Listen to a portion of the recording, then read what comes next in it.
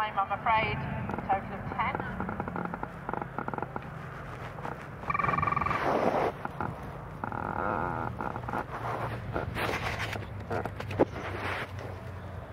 So just a note for competitors, please, as you leave the course, do take care as you cross between fences 1 and 2. But if you Jake Searle with King Chucky to the collecting ring at the far end by the course ambulance, that would be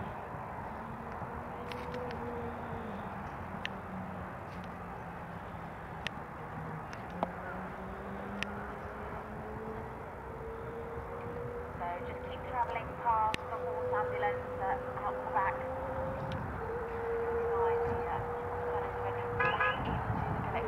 Well done. Alberson, deal, automobile. In we go. My fellow controllers.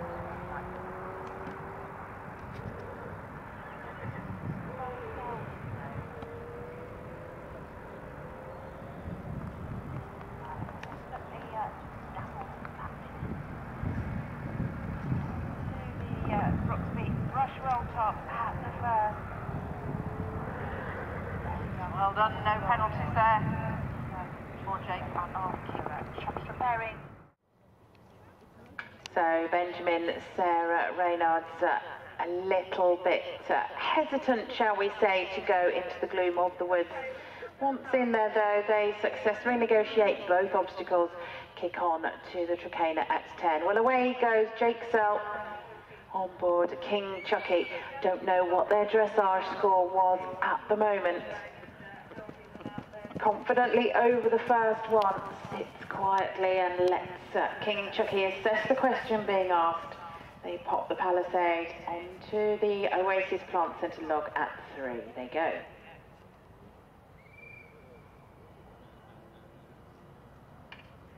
Well, now coming towards the end of their round are tomorrow.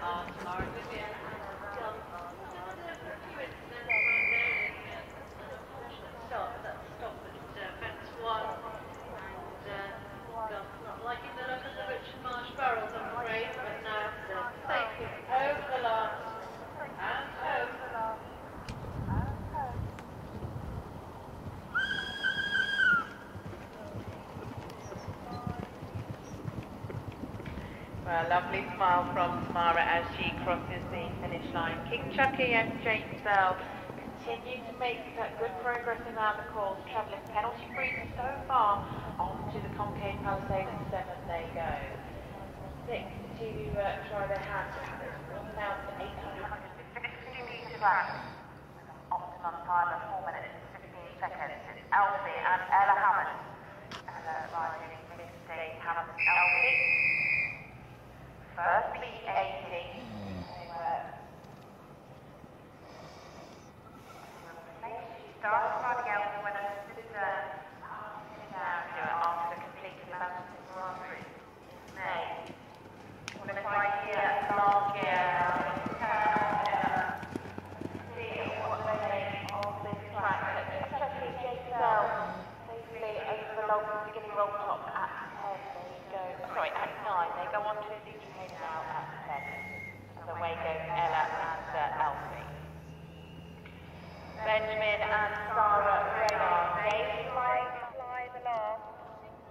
The Brooksby College lead. I can clear out for that combination.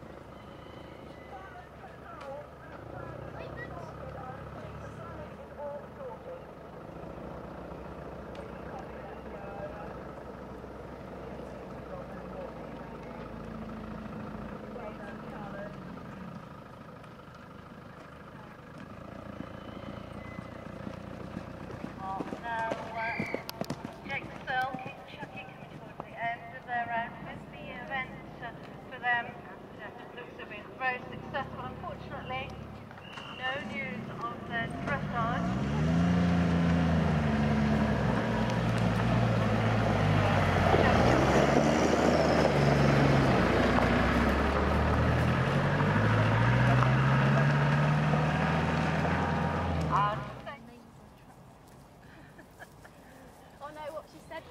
Stay clear over the last couple of days and I think Chucky, they looked fantastic time.